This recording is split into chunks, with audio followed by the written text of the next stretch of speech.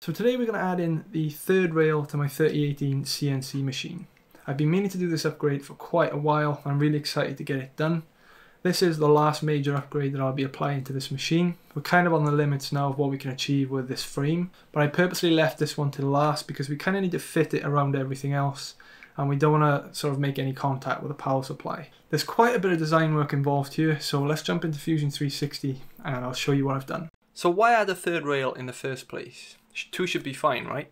Well, in theory, yes, two should be fine, but the smooth rods used on cheap machines like this are not that strong, and as soon as you apply a bit of force to the spindle, you will see that flex, and you can see it clearly here in the video. By adding a third rail, we can help reduce this flex. We're not going to eliminate it, but it'll drastically reduce it, and just improve the quality of our cuts a little bit. Machines of a much higher grade do tend to come with supported linear rails, and this is what you'd use if you were really serious about cutting harder materials.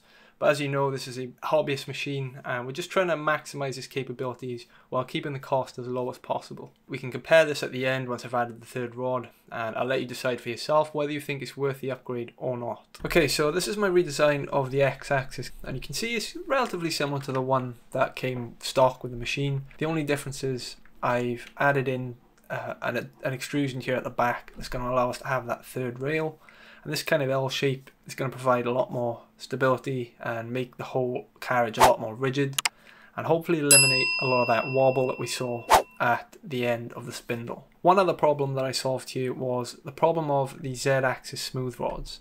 On the original design, the holes for the smooth rods here are left open, and I actually had a few instances with the machine where the smooth rod would slip back up through the hole, and when you're pulling your Z-axis up, it would drag the smooth rod with it. So what you'd end up with is a smooth rod sticking up here above the X carriage. And basically that completely ruins whatever job you're working on because you have to reposition the shaft and it's just a whole pain. So what I did was I just put 4 holes in the top here and I've added a cover. So this simple little cover just covers up those holes for the Z shafts and it stops them falling out. So you tap them in from the top, they slot into these holes underneath. Then you cover them up and they're not going anywhere. And I'm really surprised this wasn't on the original design. It seems like a no-brainer, but there we go, I fixed it now and it's going to be a lot more reliable. In regard to this additional extrusion here at the bottom, I wanted to make this as strong as possible given that it's going to be plastic. I printed this with a very high infill, I think it was 80 or 90%, so it's going to be extremely rigid without wasting too much material. I printed it in PETG and honestly it is very, very strong, if not stronger than the original part. And there's definitely no flex or anything in the plastic when we're trying to add a force to the spindle. In addition to changing the X carriage, I also created my own design for the motor holder. So this is quite simple. It's minimal height, so we keep the majority of our Z-axis travel. And we've just got 2 holes here for 2 bolts that'll clamp down onto the motor, and it works perfectly. I know a few of you raised some concerns about the potential of the plastic melting while the spindle's running. I haven't had any issues with that at all. I've been keeping an eye on it, and the plastic it's just handling it. It's PETG, it's designed for high temps, and in all honesty the motor isn't getting that hot. That being said, I'll most definitely keep an eye on it when I start using harder materials that'll draw more load from the motor. So I got these things printed. As I said before, I'm using black PETG. This was the finished result. Nice looking print, and it's nice and bulky, which should give us a lot of strength and rigidity in the X-axis. So the next job then was to just disassemble the X carriage, take all the Z-axis parts apart, and this could take a while and sometimes it's difficult to get those rods out, and especially these bearings. You have to tap them out carefully using a mallet. You need to then place those bearings into the new part along with the Z screw as well, and then this should all go back together. As I said before, this is the bit that I've corrected. So the previous design had these smooth rods where they could just fall out, but as you can see I've created this cover that just snaps over it and you can then bolt that down and it's not going anywhere and they are nice and snug. Next job was to get the Z-axis stepper back into place, and again I had to redesign this part in a certain way.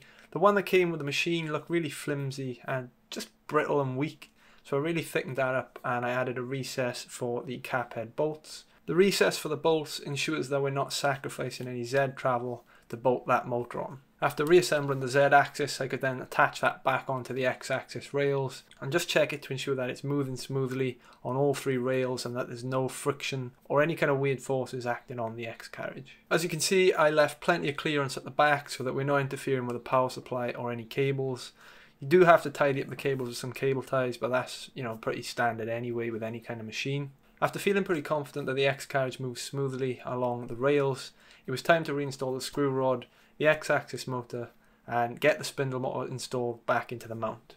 So here's a sort of final look at the majority of the upgrades on the machine. The only thing I've got left to install at this point are the limit switches, but they're really straightforward. I think I've done a pretty good job here. You can even see I added a cable holder at the top to stop any cables rubbing on the power supply and potentially causing any damage. Here's another shot of that cover that I designed to eliminate that major design flaw from the original stock design. Basically, this just stops those shafts from shooting up towards the motor when we're trying to pull up our Z-axis. On the new motor bracket, I increased the spindle distance from the rails just to ensure that that fan isn't going to catch the stepper motor at our highest Z range. And again, here's a shot of the back. I know a few of you were interested in how I kind of mounted the power supply and what board I'm actually using at the back.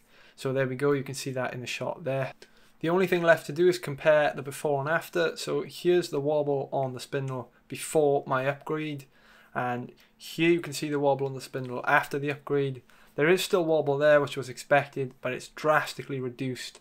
And that means we're going to be able to cut with slightly harder materials, and hopefully I'll see some improvements in the quality of my cuts. So to give my final thoughts on this machine then, so far I'm extremely pleased with it. The upgrades I've done have definitely been helpful. They've definitely improved the machine, and it's not something I've done just for the sake of doing it. You know, that would just be a waste of money. I will say that now I do believe that this machine is at its limits.